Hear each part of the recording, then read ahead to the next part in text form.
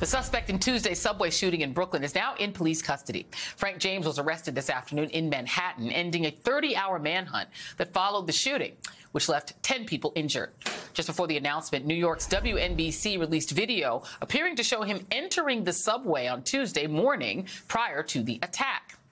James was taken into custody following a Crime Stopper tip, which police sources believe James called in himself. He is now charged with a federal offense of a violent act on a mass transit system and will appear in court tomorrow.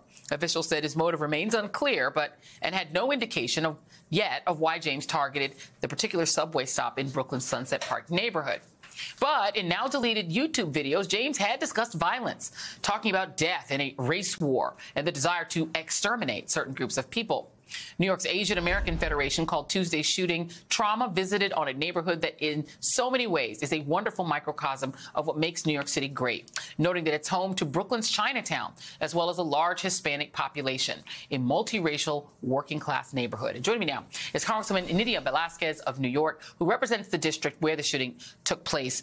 Thank you so much, Representative Velazquez. I appreciate you being here. You know, having lived in New York and being born in Brooklyn, I am sensitive to this idea that there was a time in New York when walking around as a black person in certain areas, you just felt afraid, whether it was of police or other people in neighborhoods. You know, you're talking about that era when those kinds of things happen in places like Howard Beach, et cetera. But now, you know, Asian Americans are feeling particularly vulnerable. And this community, it's called Brooklyn's Chinatown. It's 34.8% Asian. It's 35.6% Hispanic. Can you talk to me a little bit about that, how that is resonating, this fear that Asian Americans have already had, and now hearing that this person had, you know, lots of angry thoughts about Hispanics on his page, how folks are feeling in your district? Definitely. Thank you, Joy, first foremost for having me and discussing an issue that is so important to New Yorkers, but particularly immigrant communities. You know, immigrants have been dealing with the emotional toll of the pandemic. They were impacted more than any other groups, and the economic consequences of the pandemic. Also, prior to that, the immigration rhetoric that was coming out of the previous administration. And so from being a Chinese virus to people getting knocked down just for being Asian Americans. And now, you know, right there in the middle of Sunset Park, in the heart of a heavily immigrant community, to have this experience, relieving so much and so much pain that they have been encountering for so long.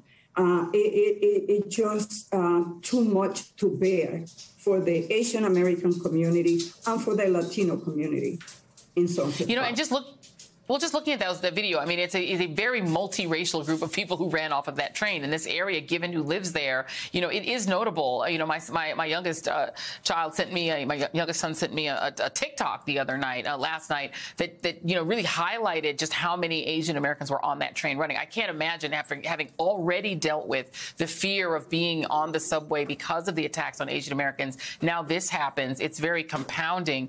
And I wonder what you make of this prospect of putting more police on the subway trains. There were no officers there. I understand the cameras weren't working properly. There's a lot of issues there. But the idea of putting more police in places like this that are mainly immigrant and communities of color, what do you make of that idea?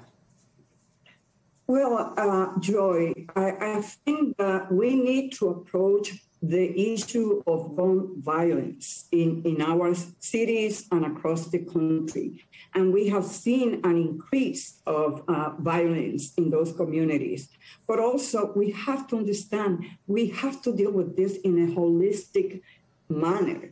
It's just not guns and the need for Congress to pass stronger gun legislation, but it's safety issue, it's housing issue, is homelessness. So all that combination, just to have police presence, is not enough to tackle the issue of violence in our communities, our cities, and across the country. So I take it you would not be in favor if the Supreme Court, I mean, what would happen if the Supreme Court were to basically throw out New York's gun laws? What would be the result? Well, again, I think that we need to use the best resources that we have.